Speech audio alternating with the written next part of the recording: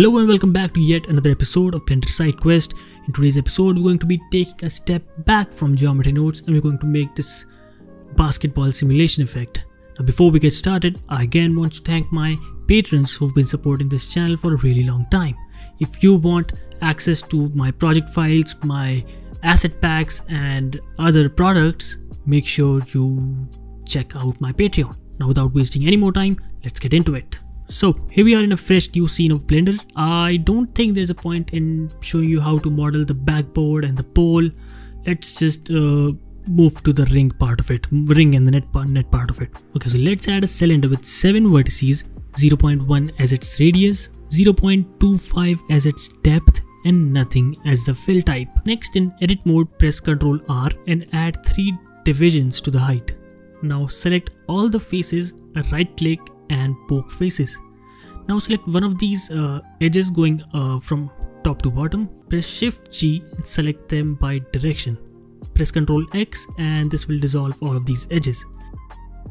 Now enable the X-ray and select these 3 edge loops and dissolve them as well because we don't need them. Select the top loop, scale it up to match the shape of a real net. Also press Ctrl G and assign these to a new vertex group. Now we'll add a cloth modifier to this. Let's increase the quality steps, increase the vertex mass by a little bit. Let's change the bending model to linear because we don't need the complexity of angular, and this one also calculates easier and quicker. Let's reduce the structural and bending stiffness. In the shape menu, give the vertex group we made as the selection for pin group. Give it all the collision quality.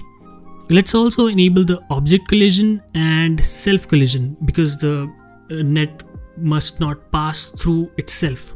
Next, we'll be reducing the distance to 0.001 and let's give it the friction of 0.05. Let's also increase the impulse clamping just a little bit to reduce unstable simulation. Now add a sphere in your scene, make it a rigid body, add a collision tag, decrease its thickness and place it above the net. Now, this way the ball is just going to fall down. But if you want to make a shot in which you throw a ball a certain distance, what you can do is follow the next steps. Now inside the rigid body settings, click on the animated checkbox. Now create a location keyframe on your ball, move ahead a couple keyframes, create another location keyframe on your ball. Now between the 2 location keyframes, create a keyframe for the animated checkbox, move ahead a couple keyframes, disable the animated checkbox and create a keyframe again. Now if you press play, Blender is going to calculate the inertia from the animated stage and transfer it to the simulated stage. Now you can also play with the friction value and the stiffness value to create a better simulation or something closer to what you want. Next, what you're going to do is add a wireframe modifier onto the net and then a subdivision surface modifier.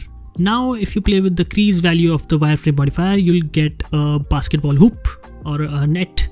And then all you have to do is model the ring, the backboard, the pole, the shading of the ball, and you're done.